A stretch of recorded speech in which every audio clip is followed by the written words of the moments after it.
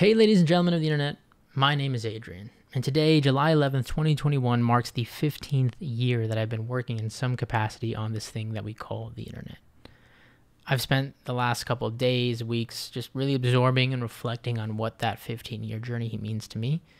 From my YouTube start back in 06 at 11 years old, the ventures and businesses built along the way, the relationships formed, the lessons learned, and ultimately the life that I get to live today that was created as a result of my start on this little channel on YouTube back in the day, not necessarily knowing at all what I was doing. Though the one thing I can confidently say throughout it all and since the start that I'm genuinely proud is that I can say I've always loved what I do. At every level, at every step, at every venture, I've always loved what I do. And I'm privileged to say that. Before the money or the business aspect, before the fame, notoriety, or influence, before any of it, it was always about doing something that I was just wholeheartedly passionate about. And even 15 years down the road in this journey, I still look at myself as a creator in everything I do. All titles aside, entrepreneur, CEO, what have you, I'm a creator at heart. In my ventures today at Network Right, we are creating solutions for our clients in the IT service space. At Digital Dojos, our motto has always been creating technology content for the masses. And at ASC Cap, I like to look at it as we are creating opportunities in the businesses and ventures and whatnot and the spaces that we invest in.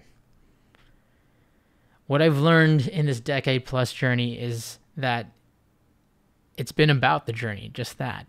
I was obsessed with success, the end goals, the material aspects of it, the results, where in the end, it's always been about constantly redefining what success means to me because it's not stagnant. It's not one thing. I think it's fair to say at this point, I've worked my ass off to get to where I'm at in the position that I'm in. And while I still have a long way to go, I think to be in anything this long requires some sort of sacrifice, some adaptation, and of course, resilience throughout it all.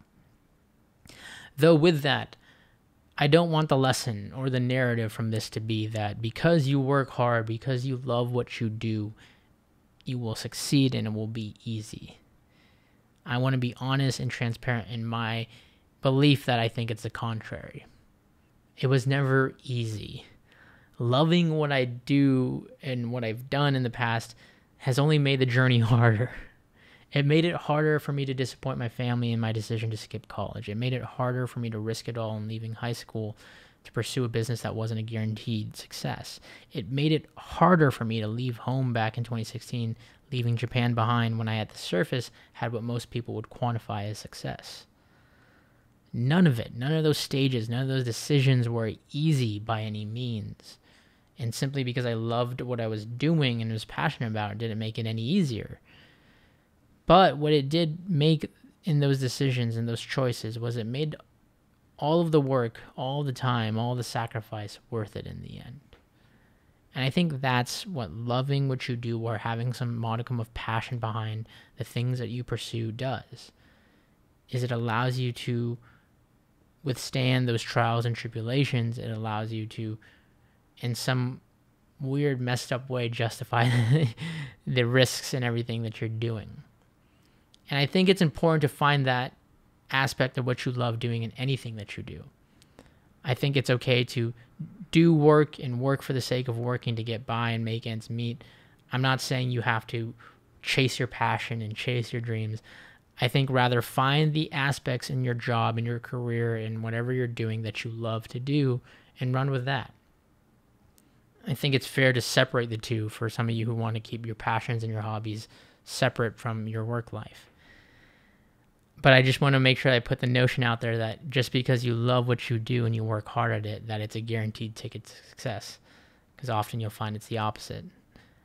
When I joined YouTube, it was because I was passionate about technology and I wanted to share that with the world.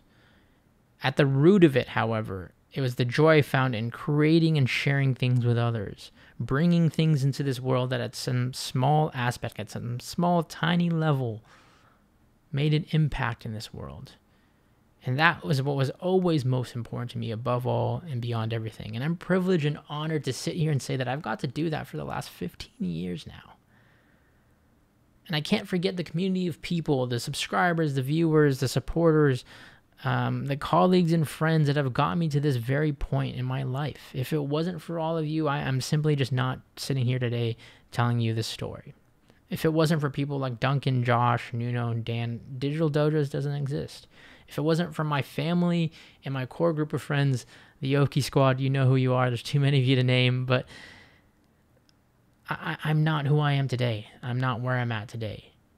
Because all of you and your support and your relentless encouragement allowed me to be at the level that I'm at today. I never felt downplayed or weird because of the things that I was doing when I was younger, because you all always made me feel supported in the work that I was pursuing, the craziness that I was pursuing. And in the 15 years, the most proudest achievement I'll always say is it's the support structure, it's the people I chose to surround myself with that have enabled me to be where I'm at today. And those are the moments, those are the memories, those are the content when I look back that you all were a part of in some aspect that to this day still stick with me.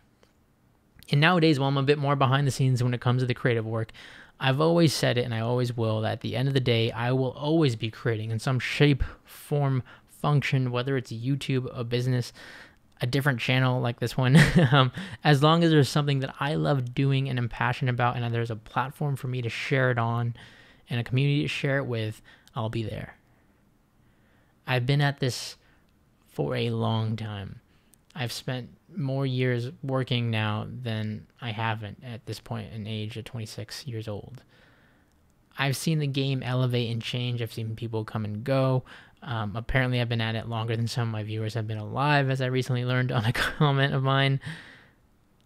Needless to say, I've learned a lot.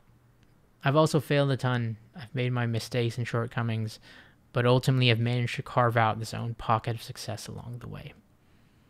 And I only plan to be at it for much longer.